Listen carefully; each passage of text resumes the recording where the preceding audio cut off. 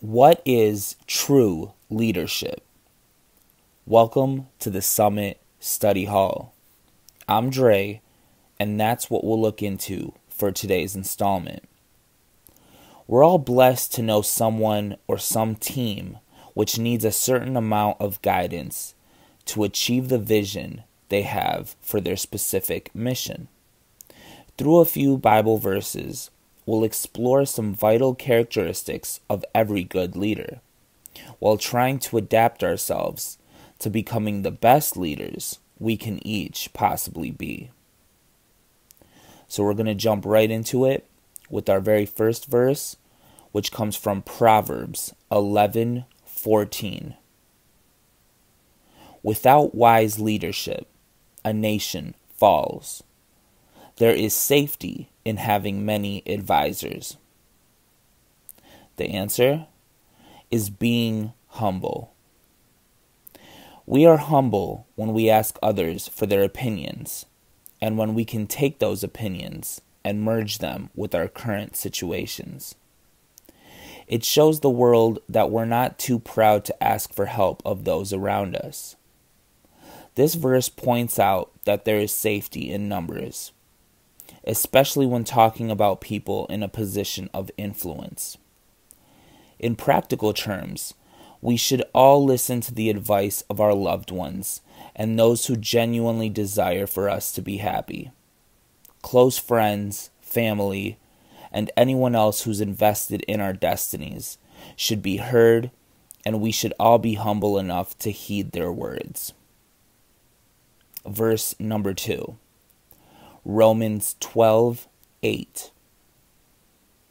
If your gift is to encourage others, be encouraging. If it is giving, give generously. If God has given you leadership ability, take the responsibility seriously. And if you have a gift for showing kindness to others, do it gladly. So our second answer is being mature. This verse clearly points out that we should take the gift of leadership seriously. That requires maturity on our part, and nothing truly matures us like added responsibility. When we know that we hold in our hands the ability to bring out the best in someone, oftentimes something that they didn't even know they had within themselves to begin with, we can be sure that we're going to be held to a higher standard of responsibility. This includes being mature enough to know when to give advice and when to take it, as we just pointed out in our last answer. Being humble takes maturity, and vice versa. We should also perform our God-given gifts with gladness. We shouldn't be bogged down by worry or fret about what tomorrow may bring. We should just continue on our paths of leadership and know that we're making a difference in not only others' lives, but our own as well. Verse number 3. 2 Chronicles 27:6.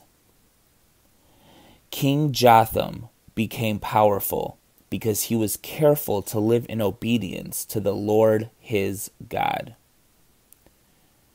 The answer is being obedient. Being mature also requires obedience.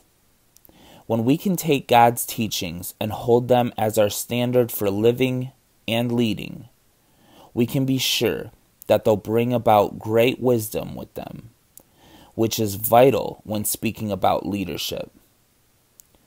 Being obedient also shows God that we're ready for the next stage of responsibility, and that we can follow his commands, no matter which level we're currently on, or which we still have yet to reach.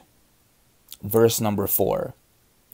Acts 20:28. So guard yourselves and God's people. Feed and shepherd God's flock, his church purchased with his own blood, over which the Holy Spirit has appointed you as leaders. The answer is being Compassionate. Being compassionate is incredibly important to garnering respect and achieving success. When we show others that we're invested in their personal stories, feelings, and opinions, we are showing that we can put others above ourselves and that we want what's best for everyone individually. When there is a certain amount of love and respect radiating through every level of a team, we can be sure that it'll achieve its intended vision. That's because each member will care about the next and so on, forming a type of familial energy throughout the organization. When we care about others, we want them to have success. Their success will be our success, and our success will be for God's glory. Verse number 5. Numbers 27:17. Give them someone who will guide them wherever they go and will lead them into battle, so the community of the Lord will not be like sheep without a shepherd. The last answer is being loyal. Finally, nobody can fault someone for being too loyal or too honest. This verse points out that when we find ourselves in any position of leadership, we should guide our teams no matter where they go or which direction the vision takes, even if it means heading into spiritual, mental, or emotional battle. The community of the Lord will always have its ultimate leader, Jesus Christ. But through him, there are specific tasks and jobs delegated to other spiritual leaders who bring about God's own vision in our world. When we're loyal to God, first and foremost, we'll be able to have the strength, wisdom, and love needed to remain loyal to our families, friends, teams, and organizations. So let's run through these answers one more time. What is true leadership? Being humble, being mature, being obedient, being compassionate, and being loyal. And with that, we come to the end of another installment. I hope that today's topic inspires all of us to become better leaders and guide our individual teams toward the ultimate vision and blessing of being with and living in God's presence.